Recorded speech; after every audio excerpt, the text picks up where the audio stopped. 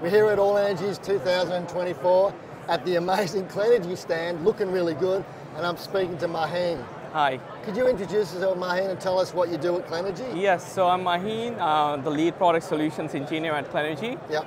So I started my career in Clenergy as a tech support engineer, and then I moved up the ladders, and right now I'm looking after the ground mount space. Right.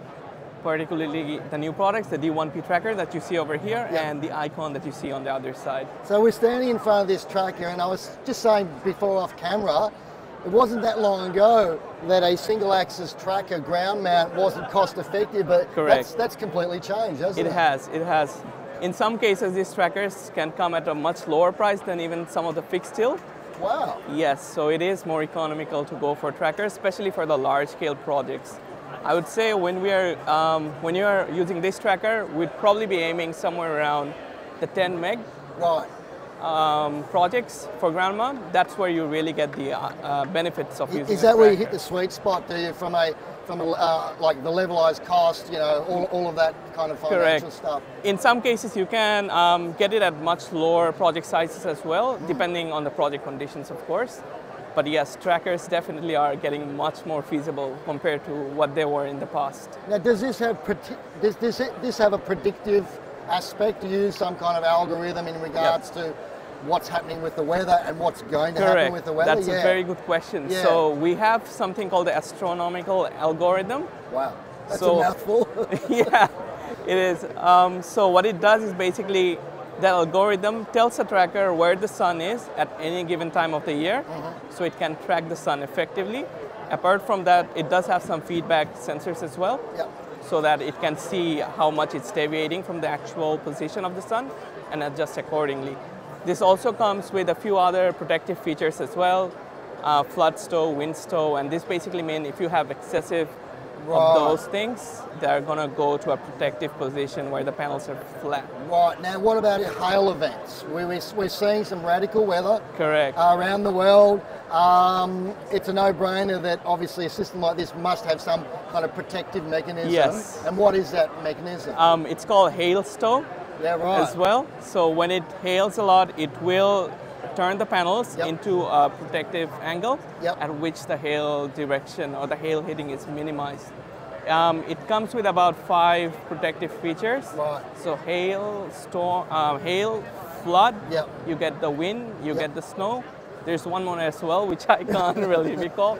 But Lightning? yes, no. Could be. Not yet, but yes. So with the hail, are we going down to about a 70-degree tilt or something like that? It's going to be against the hail. So whichever direction it is, it's going to be against that. Okay, so the hail's coming down on this angle, and the tracker would track to like that. Right, okay. There is a bit of manual input needed in some cases. So it can be controlled remotely using cloud-based SCADA. Yep. So you can change the angle to whatever you like. So you can obviously see from your house how the hail is reacting and basically give it input to respond accordingly. Yes, that makes sense. Now, I notice a lot of single axis trackers tend to go with a single panel situation. So obviously this is designed for a very large format. You're talking 500, 600, 700 watt panels. Correct. Ideal for this. Whereas obviously with the static ground mounts, you're talking about maybe 2 or 3 panels, and some in a landscape configuration. But this one, it's a single panel situation. So this one we call the D1P tracker. So 1P basically means one panel in portrait. We also have the D2P, which is 2 panels in portrait. But obviously then your row spacing becomes wider. But at the same time, row spacing is not only determined by the shading aspect of the panels, but also the access from a maintenance perspective and of course the installation perspective. Correct. Yeah, so really interesting. I love this. Now, you've got lots of other products at Clenergy. What do I see over here with another ground mount system? So that's our one of the flagship product for this year. It's called the Solar Terrace Icon. So it makes the best use of hot dip galvanized steel and MAC coated steel on top. So what's the other steel on top? MAC coated. So this is something many people haven't heard before.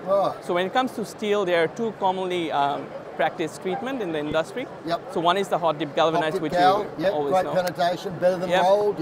and MAC is probably better than all of them. So it's like a special magnesium, aluminium, zinc alloy, which is placed on the steel, and it makes it very robust to corrosion. Right. So does it have that self-healing property? That correct. I was going to come to wow, that. Wow. So this coating is also used in our cable trays. Wow. And over there, yep, we do market it as a self-healing for scratches or small. Let's say when you're working, you can't always maintain the proper thing, right? So you might have small scratches and things like that. So it does self-heal over time.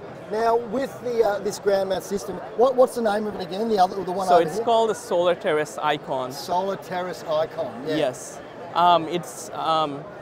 it's quite innovative. I'll give you a few key features of it. So you see the clamps. So we have left some loose at the very end as well. Some clamps, yes. Yep. And those basically penetrate the panel, so there is no need for grounding clip. Right.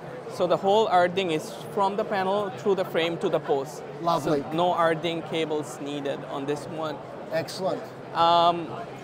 Another useful feature is this can tolerate ground slopes of up to 30%. Wow. Yep. So you don't have to, no laser leveling potentially. You would still have to do that leveling, okay. But imagine your ground is like this instead of like a flat one. Oh, I see what you're saying. Yeah. No. Wow. So the whole rail system is going to follow the slope of the ground in case you have a tilt, and that is up to 30%, which we can tolerate.